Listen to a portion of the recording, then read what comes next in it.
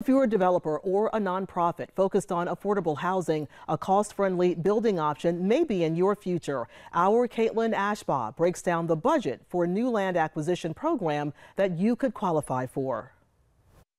You've probably seen homes like these popping up all over the Lowcountry. A new pilot program wants to bring more into the Charleston County area, keeping that promise of affordability.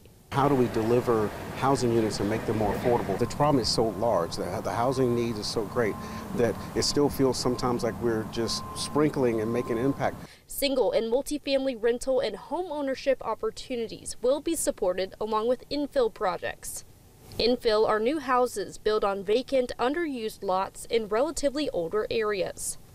Developers could receive up to $250,000 for infill and $500,000 for multifamily. It's in our what we call the missing middle. The greatest need is for folks that maybe don't qualify necessarily for subsidies, what you may traditionally think of as subsidized or affordable housing, where you get sort of a voucher.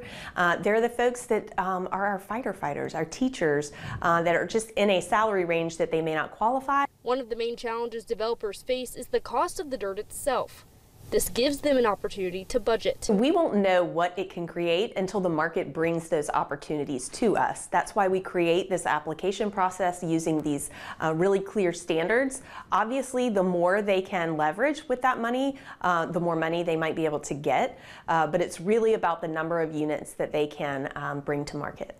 The program is targeted at workforce families and those facing disability restrictions or homelessness. People who are from here can stay here and live here if they want to and maintain affordability. But there's nothing like seeing somebody walking into the house for the first time as a homeowner. And so that is truly a feel-good moment to deliver that, and also to understand that they're not going to be cost burdened, that it's not going to be a struggle to them.